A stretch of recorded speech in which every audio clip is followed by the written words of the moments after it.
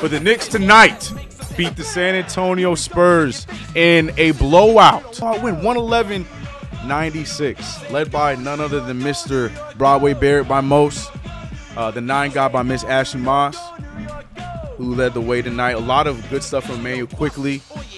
You saw that young unit out there looking like they had to redeem themselves after those few games with the whole COVID protocol where people were missing games and we were looking a little sluggish. They looked like they redeemed themselves tonight. Evan Fournier looked like he started off good and he slowed down a little bit, but didn't matter. It was just enough. A lot of good things to talk about, but more importantly, my favorite thing is that we won 4 straight at home.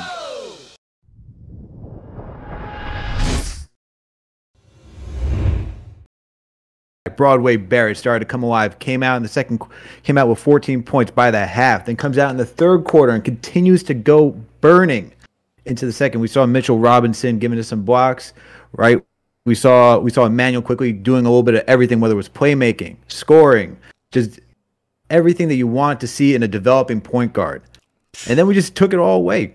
Third, fourth quarter, we started to just break it all away. And that's what I loved about it, man.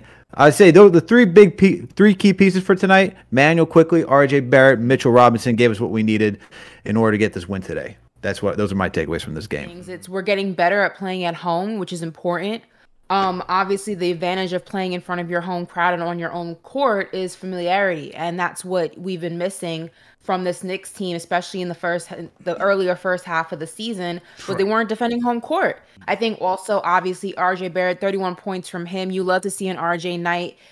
Each and every year, his development just continues, and I think that he's really starting to come into his own as a player. I think we're seeing more productive games from him in some capacity than the previous season and last season, but in previous season, and that's what you want from your young players. You want them to get consistently better each and every season. And look, I like this continuity basketball, because if you look, you have Mitchell Robinson 13 points, Burks 16, Fournier 18. I mean, yes, I know people are gonna bash Julius Randle for not having a productive night, but you have to also look at the positives.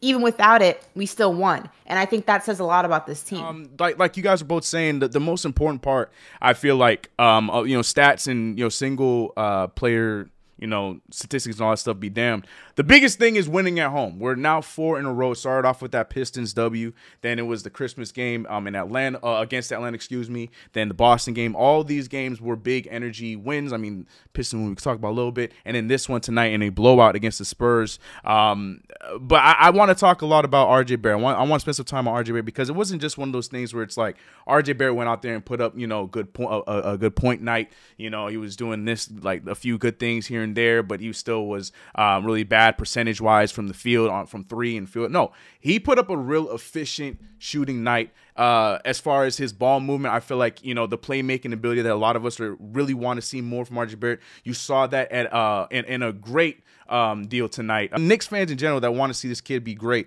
this is what we want to see more of. Not just him shooting the ball from 3, not just him pulling up mid. No, we want to see the total game that RJ Barrett, we know that he can do. We want to see that at a more consistent and efficient rate, and tonight was definitely that sample size.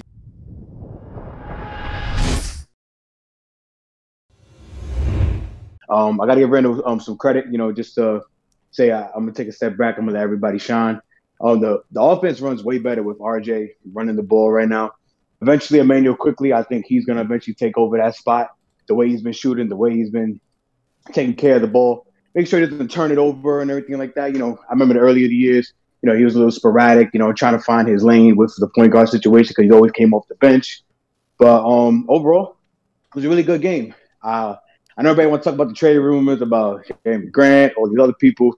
The main thing that I noticed in the game that was pretty much eye-opening was how Obi was reacting, or how Tibbs was taking him out the game.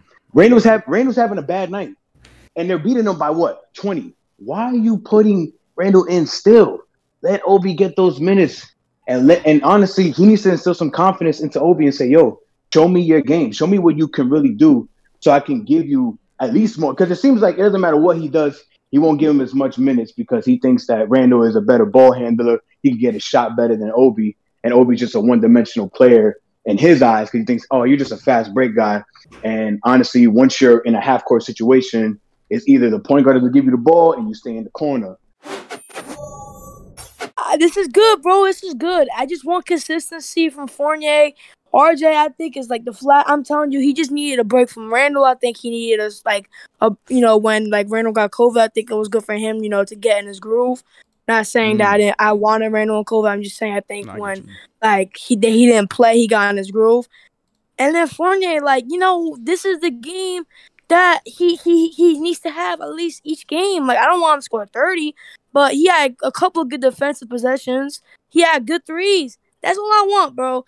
And then the Grimes with nice plays and the IQ, the passing, it was good.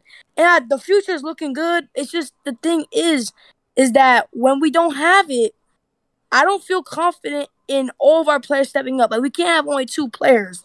Like, we can't be scoring 75 points with all of your players who play the most minutes, healthy. It's RJ Day. I'm hyped. All right. I never saw a left-handed windmill before. That was there. Smooth. It is. Right. Oh yeah, I never saw a left-handed windmill before. I mean, he was even doing the Kobe size up. I was surprised. I was like, what? Yeah. I mean, it's a good sign. It's a good sign.